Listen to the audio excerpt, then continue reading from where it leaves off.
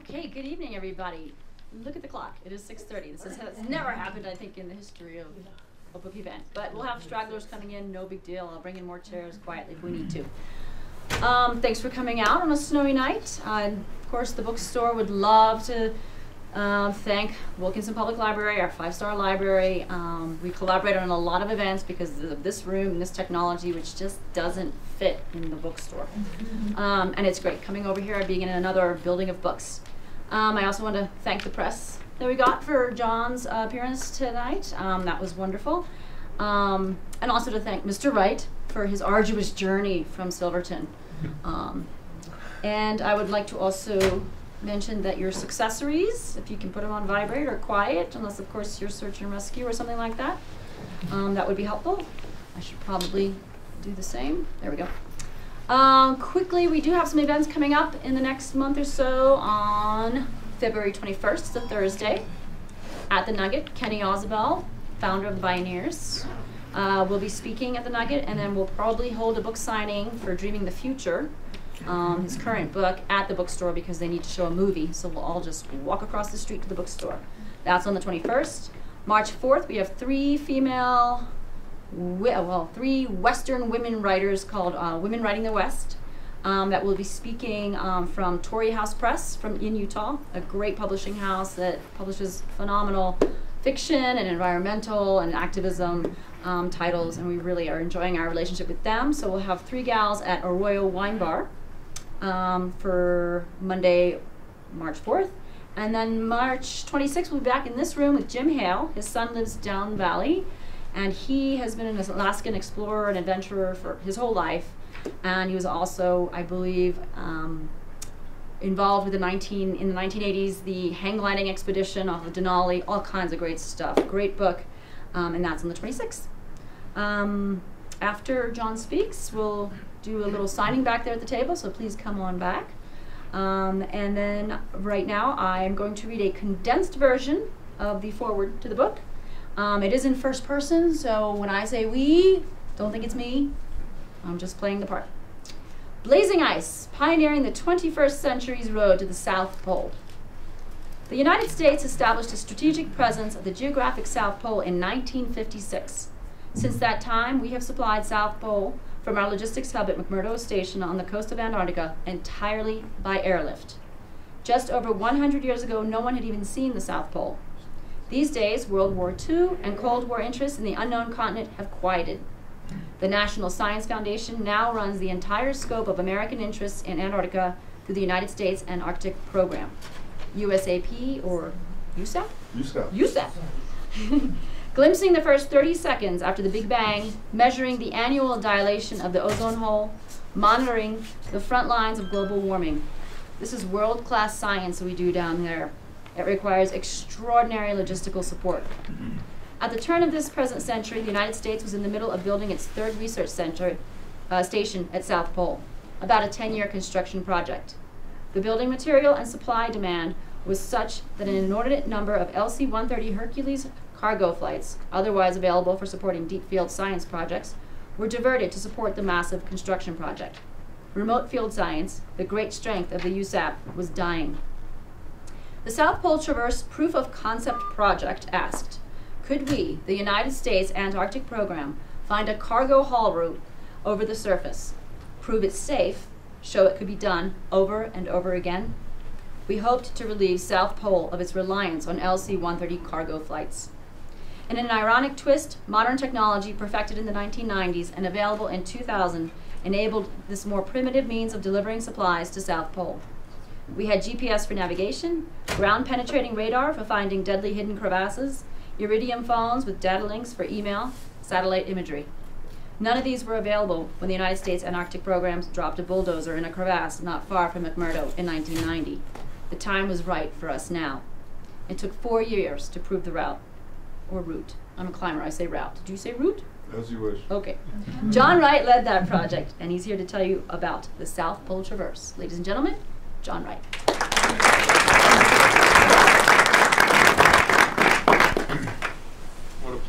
What a pleasure to be here among you all and tell you this really great story.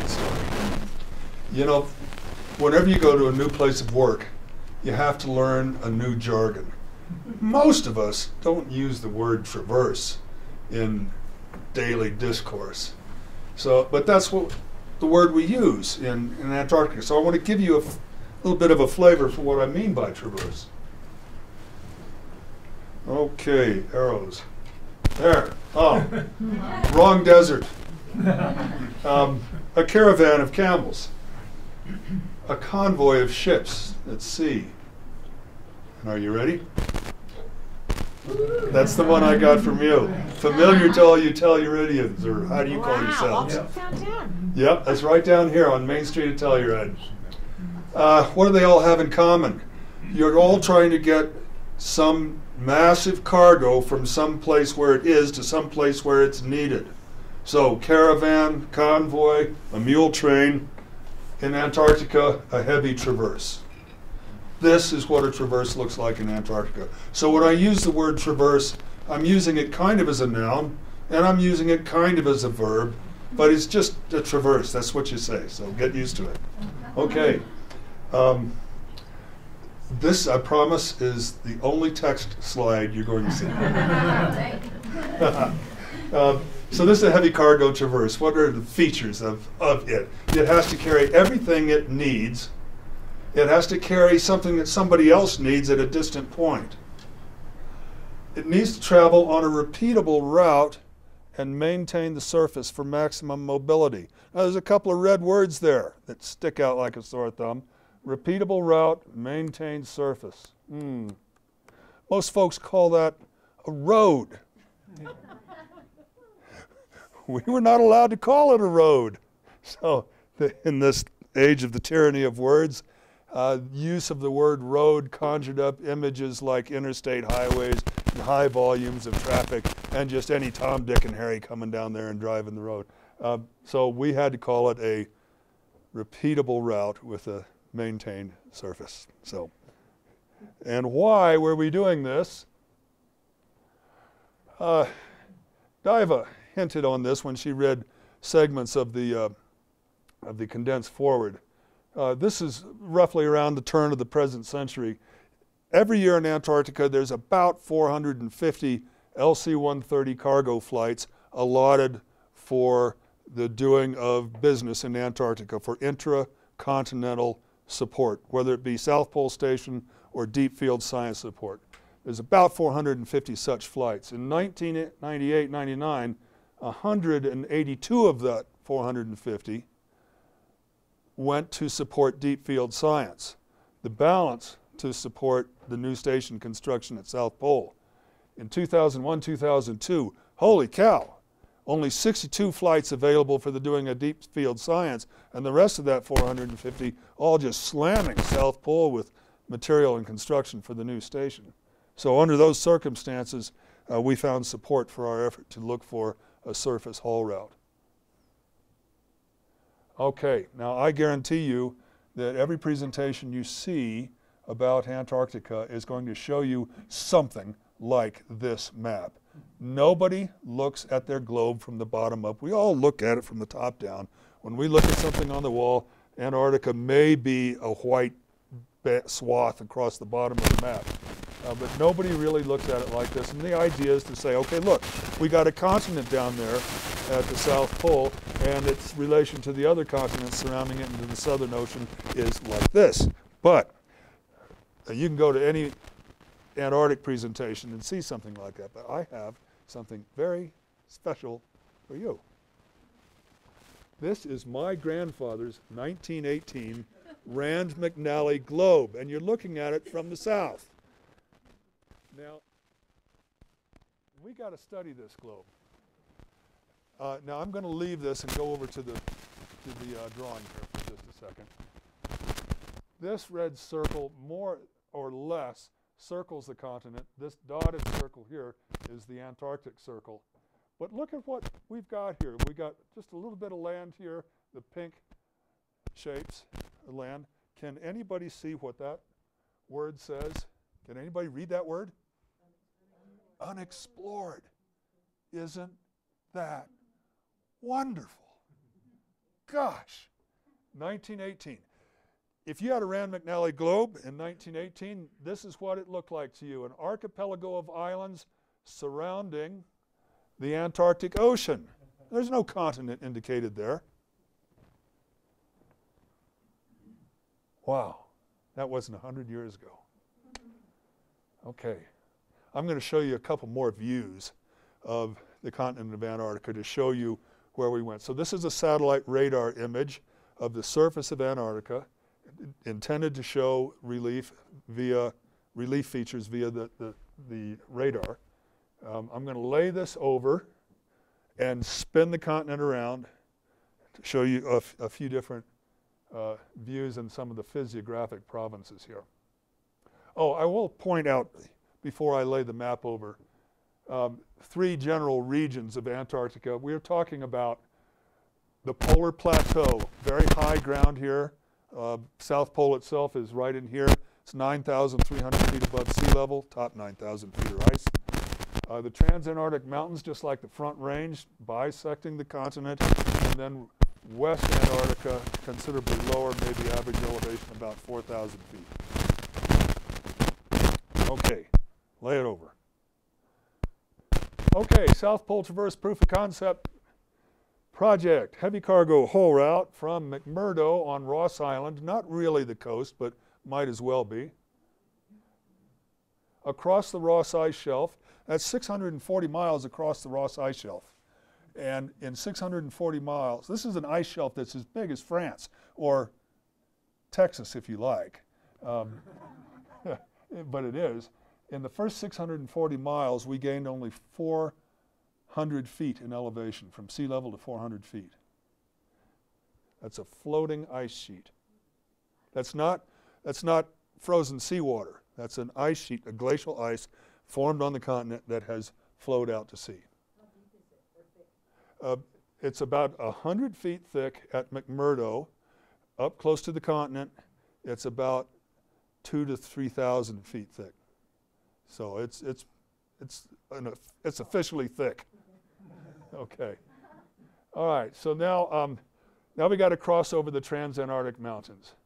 In the next 70 miles, we gained 7,000 feet in elevation. So suddenly you're climbing.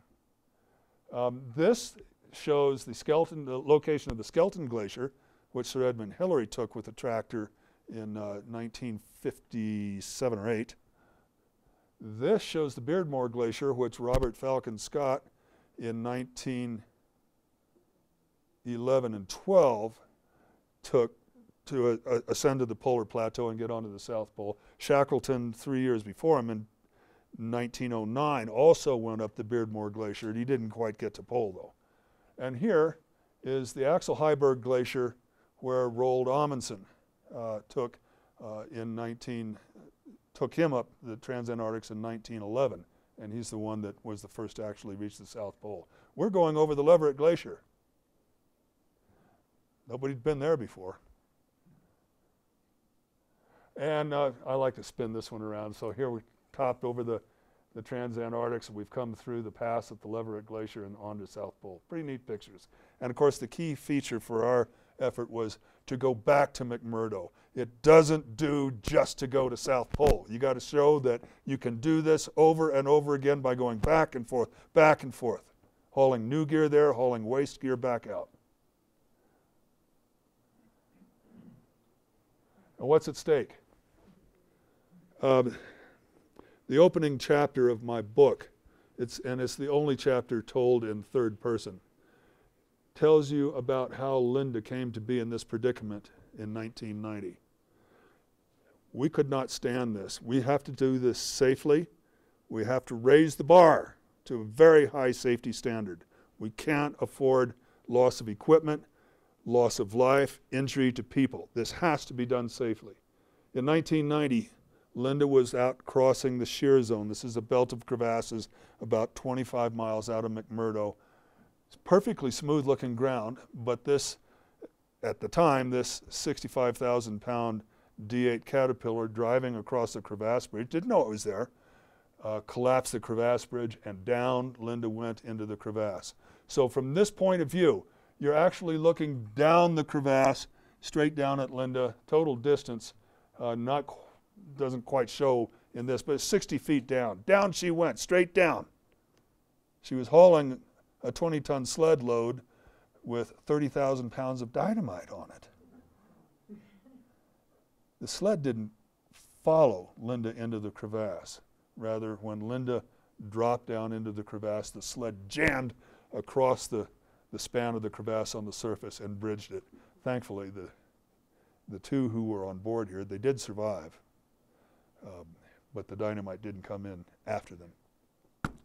We can't stand anything like that. So we went out to the same shear zone and set up our camp for the first year. Now let me tell you what the shear zone is. It's a belt of crevasses. The belt is about 70 miles long. It originates off a point of land, a peninsula of Antarctica called Minna Bluff, and terminates on the eastern side of Ross Island at Cape Crozier. So it's about 70 miles long. We cross this belt of crevasses at a narrow spot, and that's about where the belt was 3 miles wide. So what's happening here is the Ross ice shelf is flowing this way, the McMurdo ice shelf is flowing this way. At the interface between the two of them, you get this great shearing action right at the contact, and that's what makes the crevasses. So we went out in that first year, set up camp. That was our camp, and every day we went out into the shear zone to look for crevasses and to mitigate the hazard. This is how we detected crevasses. When I say crevasse detector, I am not referring to the 10,000-pound piston bully.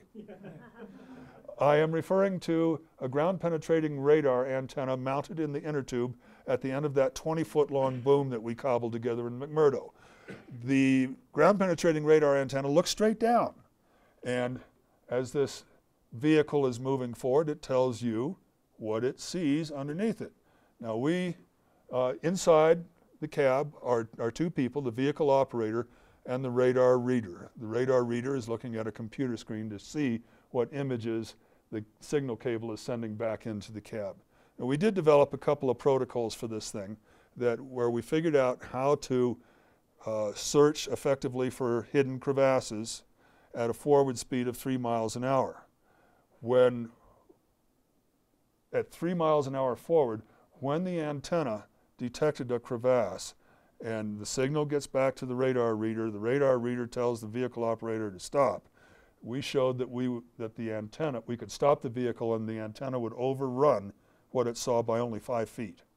We developed another protocol for 7 miles an hour. When we called stop because we saw something, we could stop after overrunning the obstacle by 15 feet. So I'm going to step away again. At 3 miles an hour, when we hollered stop, the crevasse would be under here. At 7 miles an hour, the crevasse would be under here. When we were in the shear zone, in an area of known crevasses, we didn't do 7 miles an hour. Okay, what does the radar reader see? This is what the radar sees. These are cross sections that appear on the computer screen. As the vehicle travels forward, the image is formed on the right side of those cross sections and scrolls to the left. Now, the vertical dimensions of this cross section are 12.5 meters, or about 40 feet. At 3 miles an hour, the horizontal dimension is about 200 feet. In the upper right, what you're seeing is relatively undisturbed snow stratigraphy. Everything that looks like it's horizontal or like horizontal stratigraphy, those are snow layers that the radar is picking up. The one in the upper right shows a big black void in the middle. Well, crevasses are big black voids. And we like it when something looks like a crevasse shows up, because now we know to stop. When we saw images like the one in the lower portion with all those chaotic reflections, we didn't know what those were. We thought maybe we were talking about a crevasse where the bridge had broken and dropped in once upon a time, and we were picking up reflections off of pieces of broken bridge that had collapsed into the void. Well, that's not what we were looking at right there. Now, the next picture I'm going to show you is what that image represents. This was a really, really big crevasse. We called this one Mongo. It was aptly named. It was 120 feet deep, I believe. At the base of the bridge, it was 25 feet across. The bridge was about 25 feet thick. This was a big one. This was really scary. But here's the good news. We found it before it found us. Now, we're in this terrain with all of these crevasses. Now, that's me up there jumping up and down on the bridge trying to see if I can. But the ground that we were searching was just like all that ground behind that hole to the horizon. You don't see the crevasses. They're all bridged over. And any depression is full of drift snow. So we're looking through that kind of smooth, featureless terrain for demons like this one. So I had to show you what that radar image was. When we first find a crevasse using explosives, we open a small hole in the bridge, and we stick a mountaineer down in there. Now, we didn't have time to be amateur mountaineers ourselves. I hired real pros. These guys were good. They gave me information that I needed, that our team needed, to deal with this crevasse hazard, such as how deep is the crevasse? What is the span at the base of the bridge? How thick is the bridge? What is the condition of the underside of the bridge? Is it broken and blocky? Does it look like it's going to fall in, or what is that? What does the crevasse look like to the right? What does it look like to the left? And then we'd haul them out, they'd make their report, and we'd go on to the next thing. We'd make a bigger hole in it. And once we got a bigger hole, then with the bridge collapsed, then we'd stuff it full of snow. Now, the bridge is gone. You have a void. Pieces of the bridge are down inside the crevasse. But now we're going to put a plug of snow where the void used to be. Finding snow in Antarctica is not a difficult proposition. But finding snow in a field full of deadly hidden crevasses that you can safely maneuver up to the brink and deliver it, that is difficult. But nevertheless, we do it. And once we do it, we drive across the plug and we go looking for the next crevasse. In that first year, we crossed the shear zone, the 3-mile-long crossing. We encountered 32 hidden crevasses and mitigated them all by means that I've just told you about. That's our tent camp down at the far end of the road, and this post right here is the very end of the shear zone. Once we had crossed the shear zone, well, the Ross Ice Shelf was open for business. And we raised the American flag belonging to Silverton American Legion Post 14 in triumph and celebration.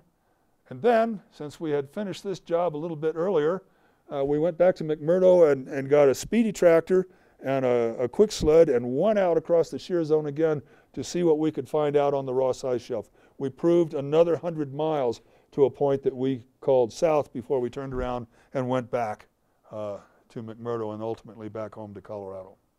So that's the first year. Next year, we got to get a whole bunch of tractors. This is a schematic of the stuff that we had to procure. The procurement action was underway actually during the first year while we were working in the shear zone. Lots of different kind of tractors. You recognize the radar prospecting vehicle on top. The box-shaped thing down below that is the one that we called the Elephant Man. Not because it was ugly. It was ugly, but because when you're riding in that box, it's like riding on a howdah on an elephant's back. So it's back and forth and back and forth. The D8 bulldozer, Case Quad Track, and a Caterpillar Challenger tractor, all but the D8 have continuous rubber belted tracks. They're not segmented steel like the D8 is. Everything on there that looks like a gray tank-like thing is a tank carrying fuel. The two red trailers behind the D8, the first one is our galley and our berthing module. And the second one is our power generation station, ablutions, and a fueling station. Miscellaneous other sleds. But now, it's easier to comprehend that in schematic, but now this is what it looked like. Elephant Man down in the lower left. So anyway, that's what that stuff looks like in real life. Now we got out past Point South and discovered something that nobody knew was there. We discovered a snow swamp, a region of excessively soft snow. The alpinists and snow scientists in these regions generally refer to it as temperature gradient snow. They used to refer to it as depth ore. We got into stuff that was like 10 feet deep with this. And grainy stuff, no intergranular stickum. You know, it's just, bleh, it's like little marbles or ball bearings. So we wind up trying to slog through that. We're dragging by the axles. Well, I call it an axle. You'll see this white piece right here. You'll see how we changed that. But anyway, that was just miserable slog across the snow swamp. Nobody knew it was there. We stuck a lot of tractors. We got very good at rescuing stuck tractors. This is an important picture. It's what we found is that when we traveled with our tractors around in a circle and the sled train behind it, the skis came up out of the tractor tracks and rode just inside the circle into virgin untracked snow, that the towing resistance was much less. We could pull them easier as long as the skis weren't plowing into the churned up snow that the tractors had left behind. But we can't go to South Pole going in spirals or circles like that all the time. We had to come up with something else. But could we prove what we did? Here's a test that we conducted that proved what we had to do to improve our mobility. There is a 4 steel tank sled train off picture, but that's at the point of the V. With these 2 straps and these 2 tractors, both tractors moving forward pulled that train between the tractors. That was the first step. Could we do it effectively? The next step was actually put a load cell at the point of that V and measure the towing resistance. What we found was that the towing resistance of the sled train when they were not running in the tractor tracks was exactly half, 50% of the towing resistance when the sled skis were aligned with the tractor tracks. Now that's kind of counterintuitive. Is all the truck trailers you see on the traffic, on the highways here, the wheels on the trailers are gauged exactly the same as the tractor wheels that are, and you think about that when you're shooshing in the cross-country snow and you make a trail, it hardens, but this snow is so cold and so grainy, couldn't do that, and that's where we got the problem. Anyway, we saw what we had to do. We had quantifiable information that says we got to get the sled skis out of the tractor tracks. We got disappointing performance at a point called RIS-1. We didn't even get across the Ross ice shelf. We had hoped to get up to that point called L00, but we didn't make it. We didn't make it. We were whipped. So the next year, planning for improvements. This is year 3. I showed you the white bench on that one sled. We now have these red benches here, and they're 6 feet longer than the white bench. So they're holding skis way outside of the tractor tracks. We changed the shape of the leading edge of the skis. All the skis in Canada, in Northwest Territories, in the Yukon, and in the Alaskan Arctic follow this radiused curve, such as you're seeing in the left-hand picture. We changed that to a quarter elliptical curve to lower that angle of attack. Worked like a champ. Some sleds were not amenable to putting in longer benches, so we made a new sled that was a spreader bar sled. And this is our spreader bar sled, and we had 2 whole trains spread off to the side of the tractor tracks. And if you look in the foreground, you can see where the tractor tracks are. They run right in between those 2 sleds. So those were our solutions. And we made it to our previous year's farthest south, which was at RIS-1JW. Everything we did to improve our mobility worked. We had no breakdowns, no issues at all. What we did find as we got past our farthest south was another shear zone full of crevasses. Geez, we expected that there might be crevasses up in this region, but we didn't know exactly where they were. This held us up for a month. If we saw 10 crevasses per mile at the shear zone near McMurdo, here we were seeing 20 and 30 crevasses per mile. And we're like blind men searching our way through this area. Now, there wasn't enough time, there wasn't enough explosives on the continent to go straight across and deal with everyone that you came to. We had to find a way around or through them. It took us a month, but we did. We found a breach in the shoals, and we did. And on Christmas Day, we find ourselves on the backside of that crevasse field, and looking for the first time at the Transantarctic Mountains in front of us. Now, there's a lot going on in this picture, and I'd like to point out a few features of interest to you. This is the first time we saw the Transantarctics up close.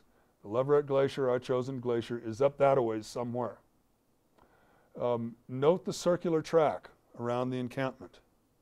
That became our practice for safety when we got to the designated distance point for setting up our camp. That day, the radar prospecting vehicle, who would always be out in front, swept a circular area around that camp. We called it the camp circle. If he found no crevasses in that circle, we considered it safe, and then the fleet would move into the circle and set up their camp. The other interesting thing here is you'll note that this is an oblique aerial photograph. We didn't have an airplane. Actually, we did. The pilot to this is standing right there. John Penny, the mechanic, he had a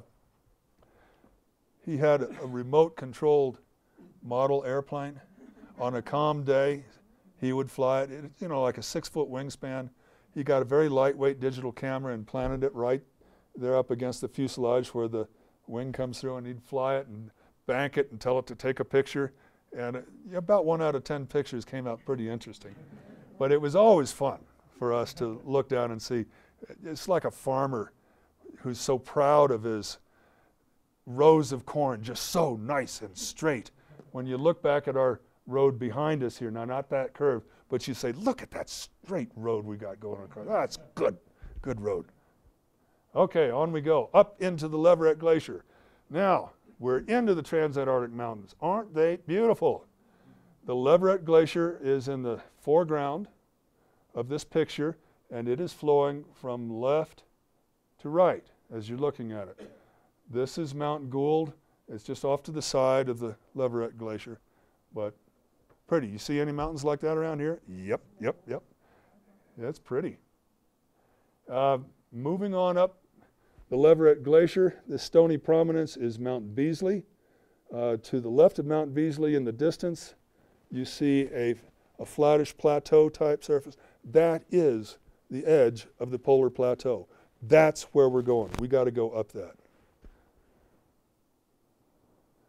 Farther up past Mount Beasley now, we're seeing ice falls big as Niagara, seracs, gigantic blocks of ice falls, and in this one, in the ground at the foot of those ice falls, you can actually see the crevasses for the first time. Do you all see them, the gashes, the whitish-looking gashes? Okay, up we go, up the head wall, up the polar plateau, up a little bit more, over the top, and there we are. And there's the pilot again, flying his plane.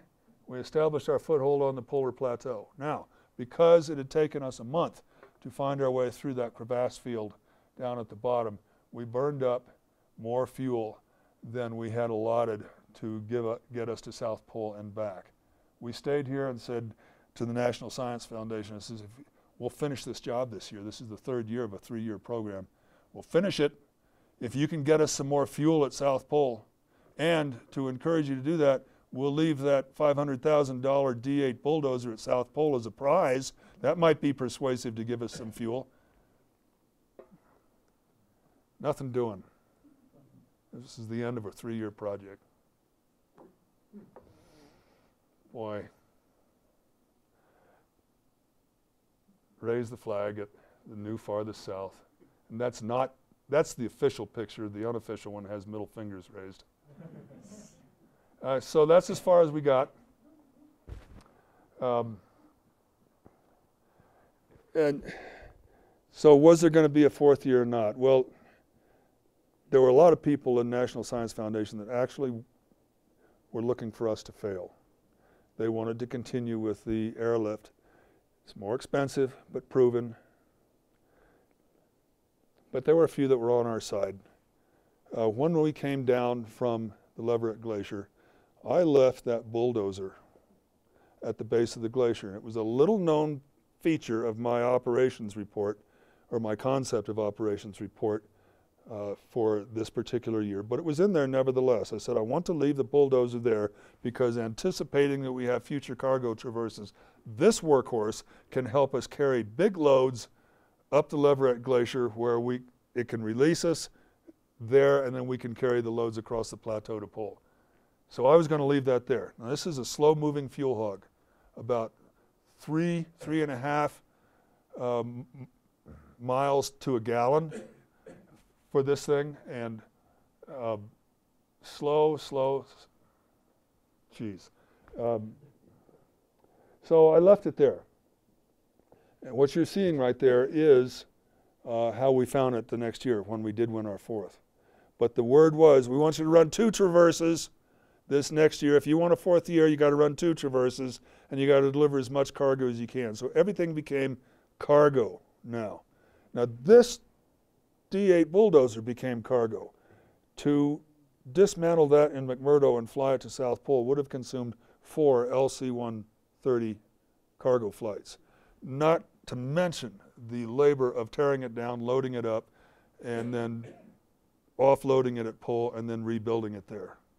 But that became 4. Now it happens on this one that I waited until 150 miles farther north on the way back to McMurdo before I radioed in fact, that I had followed the operations plan and left the bulldozer.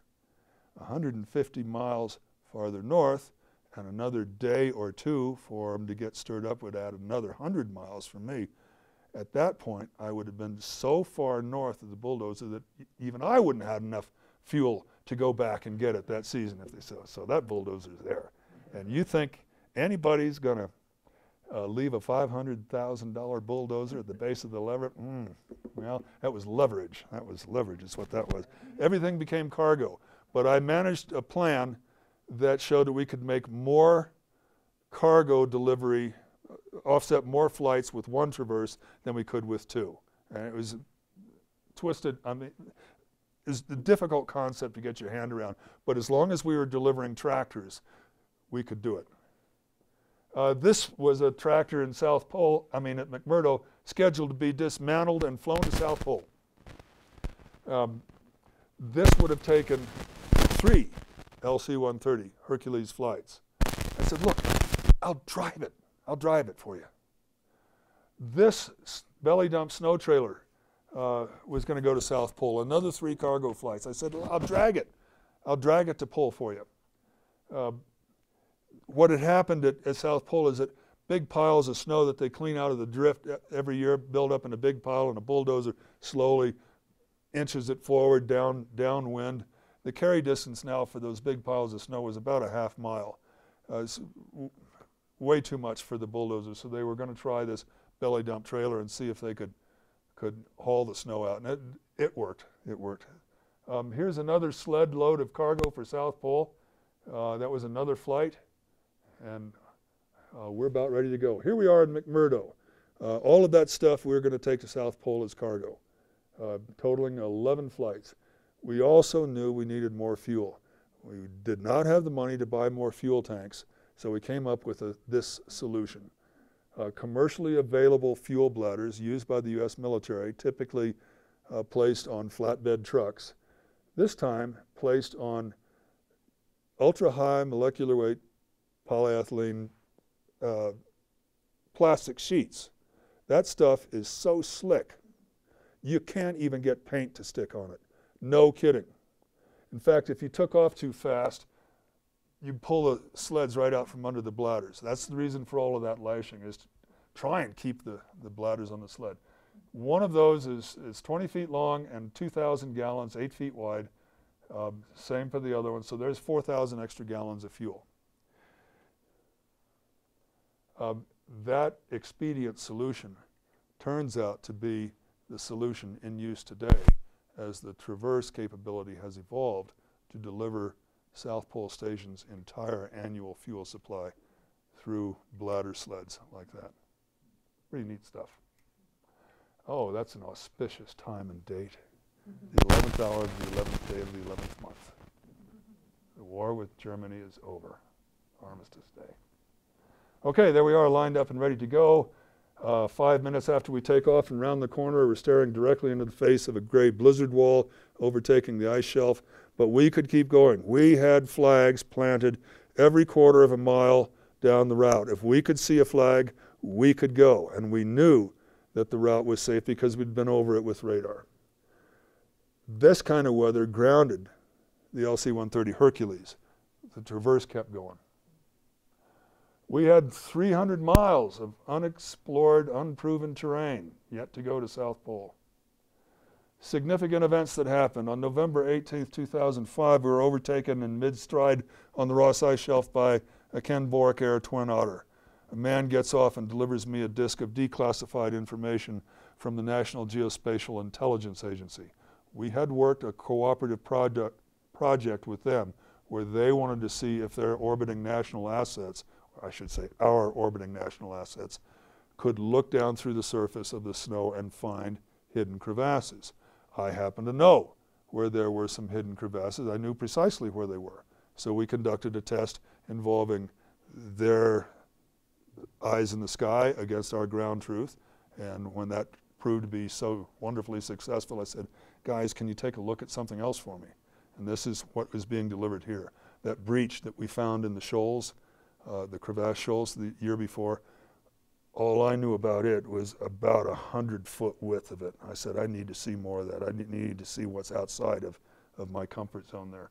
And that information they got to us. Bladder sleds are working fine, but you know what? The poles tractor broke down. That's the one that we're going to drive to pole instead. So we transfer the fuel out of the bladder into the now emptied capacity of the steel tanks. And we put the broken tractor back on the UHMW and hauled it all the way to South Pole. We got to the bulldozer at the base of the Leverett Glacier. You can see every orifice that was open there was taped up and sealed off, but you can't keep the snow out of the engine compartment. We built a tent over the bulldozer, applied heat to the engine compartment, had it all melted out in a day, and that bulldozer was up and running at the end of the day. Pretty neat stuff. Farther up the Leverett Glacier, the Case quad track loses a bearing. We're effecting repairs to it. Here's a rare day when the sun is out and there's no wind blowing and the guy's wearing a t-shirt. What's the temperature there? On that day? Well, it's below freezing.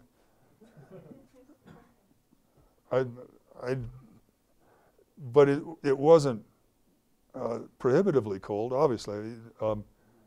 You're getting a lot of solar gain from this, and oh man, you like it. So anyway, we decided we'd have to leave that tractor on the Leverett Glacier, arrange for parts to be flown from the United States to McMurdo and on to South Pole, and if we got to South Pole, we'd pick up the parts and effect the repairs on the way back. The red circles and shapes outline where most of the crevasse hazards were. The two bold ones up at the top represent locations of crevasse hazards that we hadn't dealt with yet. So just because we're on the plateau doesn't mean we're out of crevasse hazards, but we got so lucky. We went right through them without having to stop. We never even saw a crevasse with our radar. But there were maps that showed there were crevasses in the area, but we plotted our course well. Once we got into the plateau, we found this region of something called Zastrugi. Now, Zastrugi is not an Italian dish. Sophia Loren is an Italian dish. A Zastrugi is an erosional remnant of very hard snow. These are not depositional features. They're rough. In places they are so hard that even the cleats, the grousers on the D8 would not leave a mark on them. If you wanted to dig a hole, sometimes you'd bend the shovel. If you wanted to plant a flag, you had to auger a hole first and then put the flag in it. And for a dual track tractor like that, going over that rough ground, that's a rough ride. The Zastrugis rattled our bones, broke our equipment. It was a long time before we got through what we came to call the Zastrugi National Park. It was about 150 miles long. And of course, as soon as we got out of Zastrugi National Park, we said, finally, no more Zastrugis. Yeah, right. This is a 10-foot tall bamboo pole, about 1.25 inches in diameter. You all know about snow penetrometers where you're gauging the unconfined compressive strength of snow. Bang. One hand goes down. Watch it again. One hand. That's soft snow. Now, fortunately, we were broadcasting our weight over most of that stuff, so we could amble on it, but as soon as we started stirring it up with tractors and such, then we get stuck again. Yep, so we got another snow swamp. The plateau swamp. How do you get through a snow swamp? This is something I never thought I'd see. The bulldozer is pulling its sleds. That's about a 120,000-pound aggregate in the gross weight of the train. He's pulling it with a winch. When the bulldozer starts to dig in to the snow, he pays out cable on the winch and leaves the sled load behind, crawls up out of the snow, and then he winches the sled load forward again. So he's inchworming his way across the polar plateau. When that doesn't work, you got to get the case quad track and get him in the line. So here are now 2 tractors. You wind up doing a lot of shuttling. That's me in this tractor, and I'm pulling the pole tractor. But what's the story about shuttling? You know, you pack half your load a mile. Then you go back to get the other half of the load and bring it up. For 1 mile made good, you've covered that distance 3 times.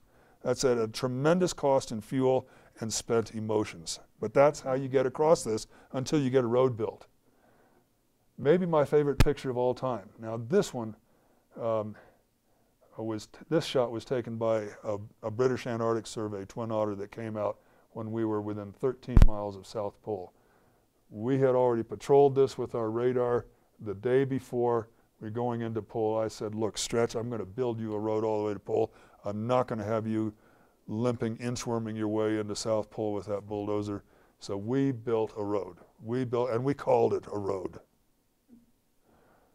When Stretch was going down, his inchworming at about 2 miles an hour. When he got on this stuff, he was making about 3.5. Good for him. At the end of that straight shot, you see right on the horizon some darkish buildings. That's the South Pole Station on the horizon. December 23rd, 2005, we stood for the picture. There's our tractors, and I want to point out a feature here to you. This is the pole. At South Pole. At South Pole. On January 1st of each year, the Coast and Geodetic Survey comes out and relocates South Pole. This is the pole monument at 90 degrees south from January the year before. The ice that carries the pole monument moves about 30 feet a year, so that's why they reposition the pole monument. But that's it. That's the South Pole.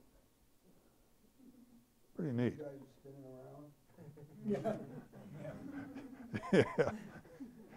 Yeah.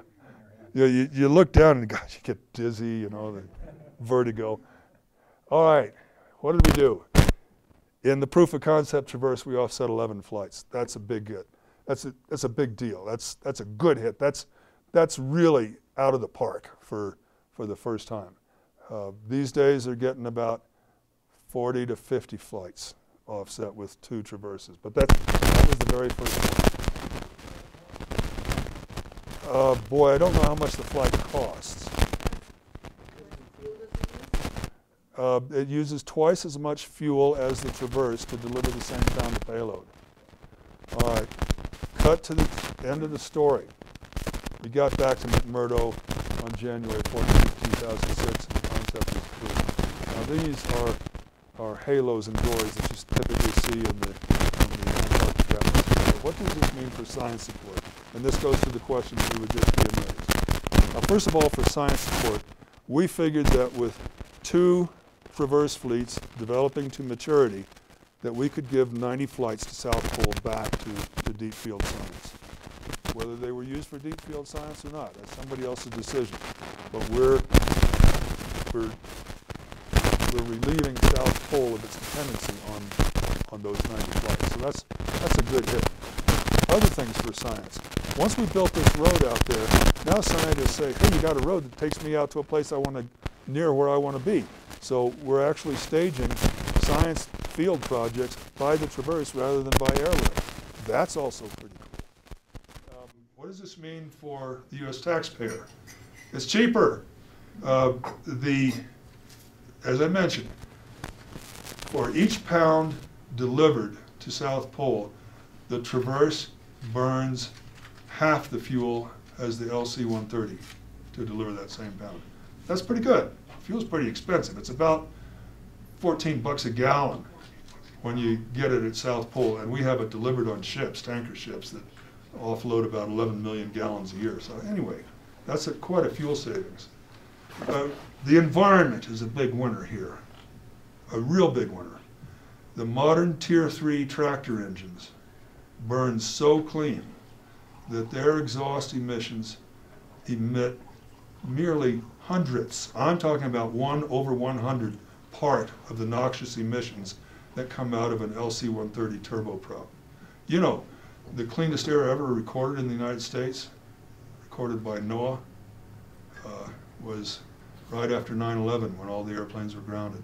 Mm-hmm. And you see it there. When those honkers start taking off over the snow, and you see the black particulates all over the place. So this was a big win for everybody. Now there's this really good book about this. Now I've given you a lot of pictures to help you visualize some things that you're going to see. There's pictures in the book too, but this is a little bit more. And maybe this presentation has tended to be a little maybe more on the technical side. The story's not like that at all. With your permission, I want to read just kind of an excerpt that will give you the flavor of how this book reads. And I'll read more if you want, and then I'll open it up for questions. But there's really only one chapter, the Linda chapter, that's told in third person. Everything else is first person narrative, nonfiction. And I think that I want to read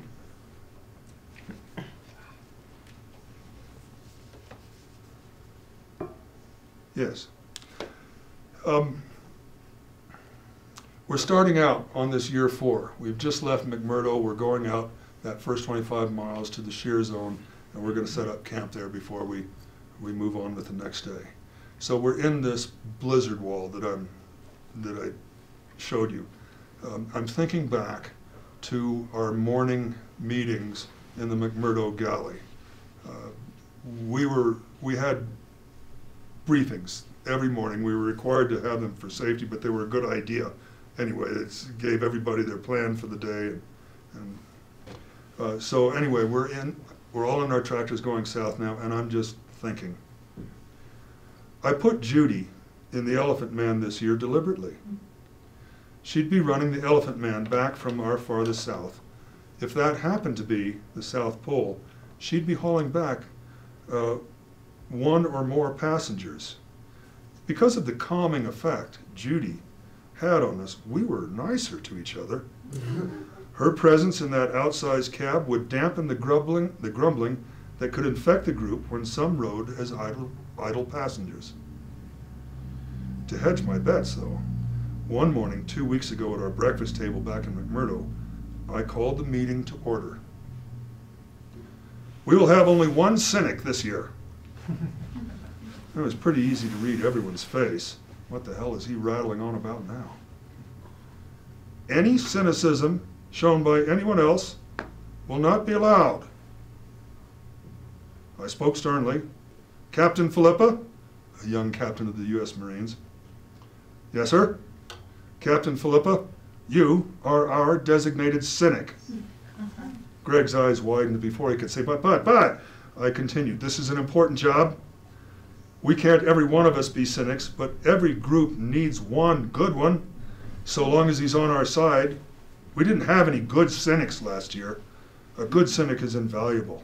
He's the one that catches us in the middle of some harebrained idea we're about to go off on and reminds us, what makes you think you can get that part in time? You'll do this job for all of us. Greg fought to keep the corners of his mouth from curling. How I kept a straight face, I'll never know. From time to time, I'll call on our designated cynic for his input. Do we all understand? The group returned bewildered nods all around. Okay, the team cynic is Captain Philippa. After we broke up, Greg approached me, rising from the table. Boss, I don't think I can do this job very well. I'm more of a positive, straight-ahead guy, he said, seriously concerned. You mean you can't do that job, Marine? No, sir, I don't mean that. I just think somebody else would do a better job for you. The galley was completely empty now, but for him and me. Greg, look, I had a bunch of real sourpusses last year when we came back. Any of us, including me, might make a mistake or get confused. We lost all humor about it. I don't want that to happen again this year. It's better to laugh by officially designating you as cynic. You, who are nothing if not positive and straight ahead, then I've officially said no one else can have that job. Now, can you do that job for me or not? Greg looked at me sideways. Oh, I'll try. It'll take practice. But don't worry about that. You've already done most of it by innocently just sitting there. When I need the cynic, you'll know it. It'll be when somebody else tries to take your job away from you. I'll need you to step up and reclaim it. That conversation was 2 weeks old, but I thought about those things once I was alone in my cab, Judy and Greg, and keeping the crew's spirits in good shape. Now, there did come a time when Greg performed his job as cynic admirably, but you'll have to read about it. I don't I'm happy to answer any questions for you. Yes, sir. Do you have the technical stuff in the book too? Yes. It's all in there? Okay. Yes, it's not weighted with technical stuff, but you want to find out, it's about the same level as I described it here, with, Okay. but there's far more. Mhm. Yeah. Sir. What's the concern with the moving ice sheets in terms of like the bridges you built within the crevasses? Mm-hmm. Is the path going to have to be rebuilt every so often? Can I show you another picture? Okay, I'm going to scroll through a couple here. Oh, that's the traverse this year. The bladders, fuel bladders have become black for solar gain. Anyway, American Legion Post 14, that's the shear zone. There's a section here where I'm, okay, monuments mark the way. And this is the path through the shear zone, through the crevasse field. Crevasses are marked by 2x4 posts that are scribed with the name of that crevasse. Green flags on the left side going out say the safe passage is 20 feet to the right of those green flags. Every year we go in and survey those flags and those posts to see where they are now. You can't navigate that road with GPS. You can't. You can't not do it. I mean, you go to a post that you plant here and you capture its position, you say, this is where it is. That's where it is today. You come back a year later, it might be a half mile away. So you can't navigate. You have to go flag to flag. But the GPS helps us monitor the deformation of the road. And yes, this road was perfectly straight when we finished it. That first year, the fourth year, it was curvy. We survey those crossings every year because those are ultimately dangerous places where new crevasses form, old ones dilate and break off from their fill plugs. We got to go inspect those crossings and restore them every year. And what does that look like? Oh, yeah, white flags mark the way, because sometimes you get in a whiteout and you lose all your horizon definition. You can't even see a shadow. You can't see your own shadow. Monuments mark the way. That's crossing the shear zone. That's stretched, taking the position of a monument. Here's an example of monument movement. This is one south. So you record the date of occupation, you record its position, and then you figure the elapsed days between occupations and the distance moved, the direction moved, and the rate of movement per day. Now this isn't in the book, but that's what that looks like, the distance moved. You know, pretty neat formulas, yeah, right. These are Habersign formulas. The direction is moved is even more impressive. But the rate of movement in terms of feet per day, simple. Look at that, 6.4 feet a day. That's a half a mile a year. Was there another question? Yes, ma'am. I have two. Okay. Who funds your projects? None of us is in the hero business, and this is an important point to make. This story is not a hero story. This is not a survival story. This is about accomplishing the mission. The older heroes truly did have to cultivate the hero business. That's how they got their patronage. We were ordinary working stiffs, pulling off a pretty extraordinary job, but we were propelled by the awesome power of the United States taxpayer, and we knew it. This is all our project. I trust you. I feel pretty strongly about that. This is a great thing that we've done for the program. We have revolutionized the way logistics are handled in Antarctica. Cost savings to the taxpayer, and this is all ours. So when you read about this story, read yourself into it. I have one other question. Yes, ma'am. Is that actually like a continent owned by somebody, or is it a landmass, or is it ice shelf? I mean, it's so bizarre to me that I think most people in this audience don't even understand what Antarctica is exactly. Number one, it is a continent. Another part of your question was who owns it? Several countries made a territorial claim in Antarctica, but the Antarctic Treaty that evolved after the international... I'm so glad you said this. The Antarctic Treaty that evolved after the International Geophysical Year, right around the 1960, 61, 62, involved about 17 different signatories, people that had participated, nations that had participated in the International Geophysical Year. And that treaty set aside all territorial claims. It just said, look, we are all interested in this place, and these are the rules by which we'll get along. Sweet. Yeah, it's even sweeter than that. The United States and Russia were the biggest players on the block, biggest kids on the block. When we signed the treaty, we said, not only do we not make a territorial claim, we don't recognize anybody else's territorial claim. In fact, the treaty writes that off. It says, for as long as this treaty exists, nothing that any of the signatories can do can either enhance or detract from any claim that they might have made. We just set it aside. And here's the other neat thing. The treaty provides rights of inspection. There you go. Everywhere, everywhere. You want to go see the Russian camp? You go see. It's just unlimited rights of inspection. So it's all, and it's really a remarkable document. I urge you to look it up on Google or Wikipedia or something. I will. The Well, Antarctic. Thank you for your candor. Yeah, sure. Now you had a question. Yeah, I was just curious how the team was composed and sort of selected. I mean, not by name, but like, who did you need to do this? I finally hit the right combination in the last year.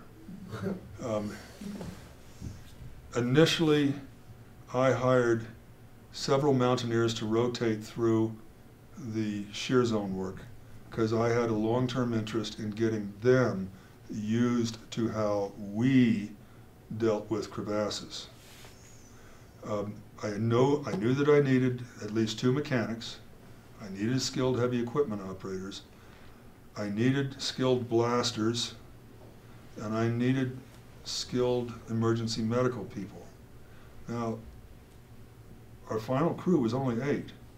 Some of the people filled not only their role as a bulldozer operator, but also as an amateur mountaineer, or a mechanic who was also a paramedic.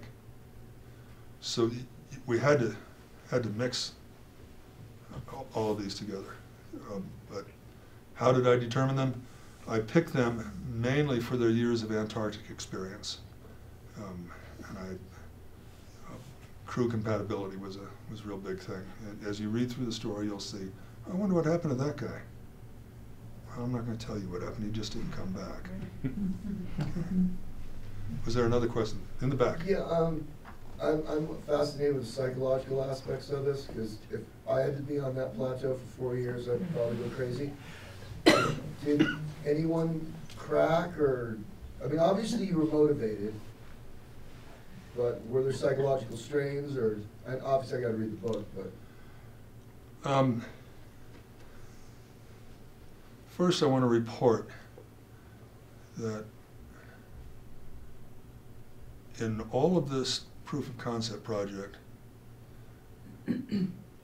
nobody got killed, nobody even got hurt, and there was no loss of equipment. The monotony of crossing the plateau really got to Stretch at one point. I thought he was crazed, nearly mad. But we fixed it, and you'll read about that. Sir? Knowing what you know now after all these years, if you were to hire crews again, what personality traits would you be looking for? The personality traits could be quite varied, but the main thing is, what are the interpersonal traits? I mean, do they get along with somebody else? Doesn't matter if this particular personality is noisy and obnoxious, so long as that noise and obnoxiousness mixes well with the rest of the group. Saying, oh, that's just Scooter, you know, something like that.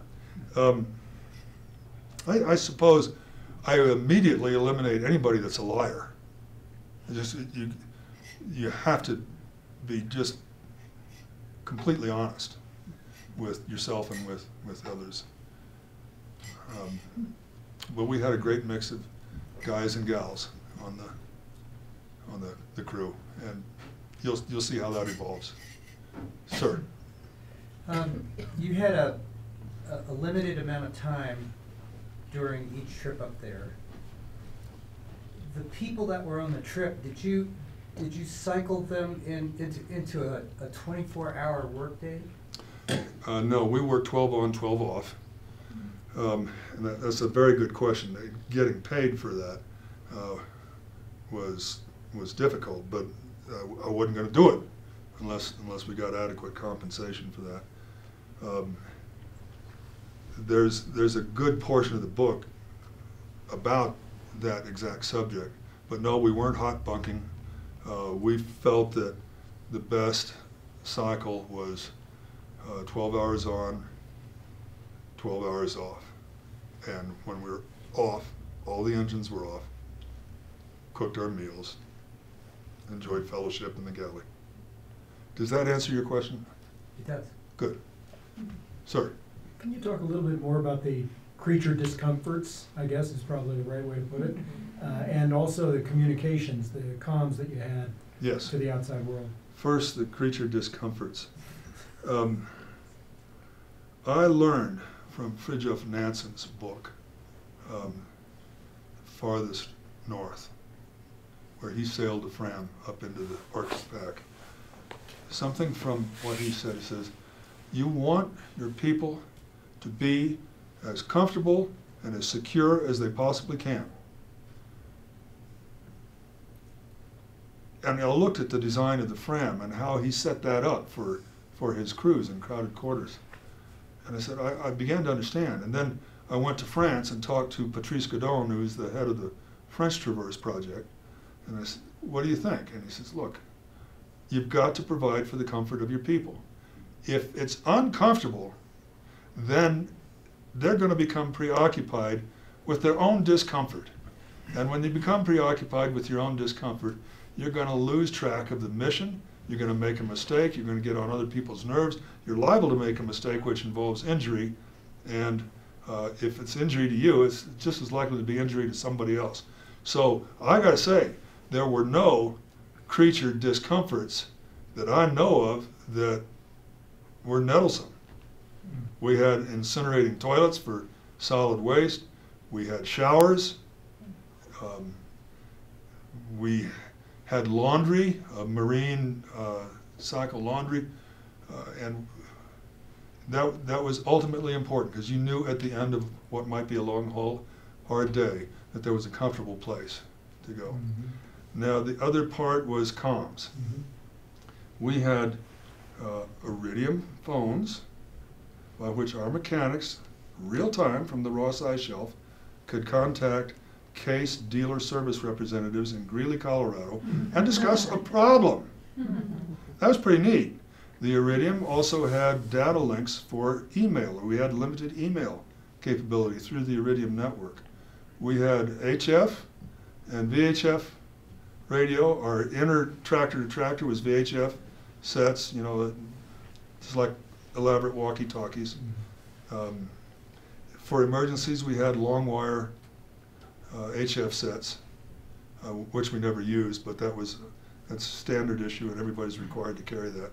You know, bounce your signal off the ionosphere and back down. And I think that's about it. There we go. Ma'am.